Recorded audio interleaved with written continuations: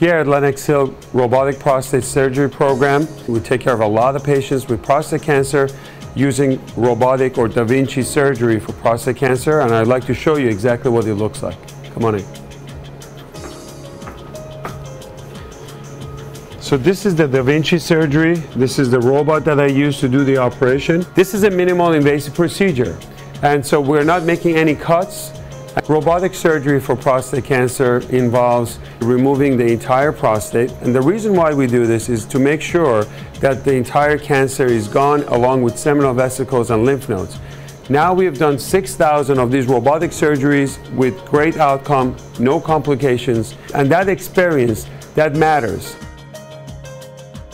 This is where I look, and what I see is inside the patient abdomen, and I use these two joysticks to really maneuver all of my instruments.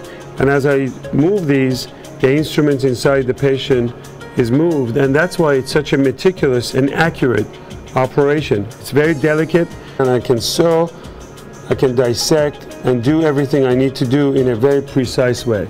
Patient recovery is fast. They can get back to work within 10 days.